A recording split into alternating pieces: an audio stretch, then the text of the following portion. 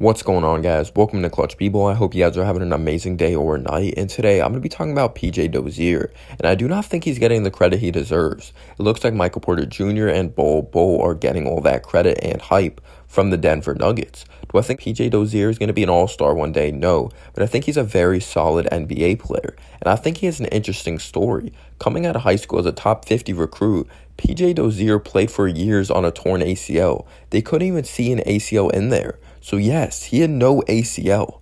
Isn't that crazy?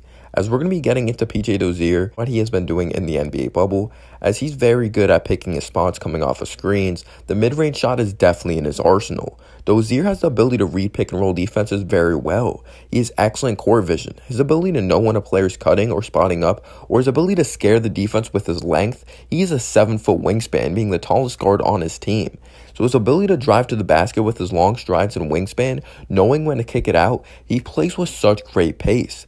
Definitely does need to work on his three-point shot, but he's looking like a high-energy defensive contributor coming off the bench for the Denver Nuggets. He wasn't always playing with the Nuggets, though, on the NBA roster. After going undrafted in the 2017 NBA draft, he was tossed around the G League a lot. From the Lakers, from the Mavericks, to the Oklahoma City Thunder, to the Boston Celtics. He even played on the Philadelphia 76ers Summer League team.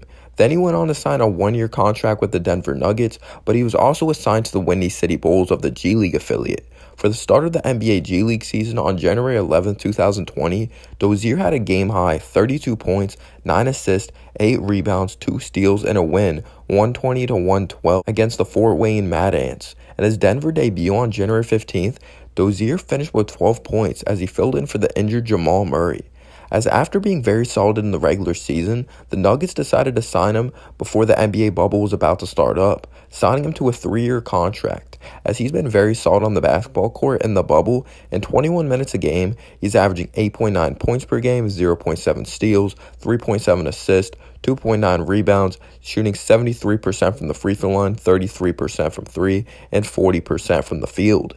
In my opinion, you can't look at the numbers to see how successful he has been for the Nuggets. Definitely a player that does the fundamental and little things on the court. At the end of the day, that results in big things like W's. As he dropped 18 points, 4 rebounds, and 4 assists against the Los Angeles Lakers, as he's a winning player, and I believe he's going to impact this team in a big way, especially on the defense side of the basketball. Let me know down below your thoughts on PJ Dozier. If you're new here, make sure to click that subscribe button and smash the like button. And as always, guys, have a humble day or night. Peace out, y'all.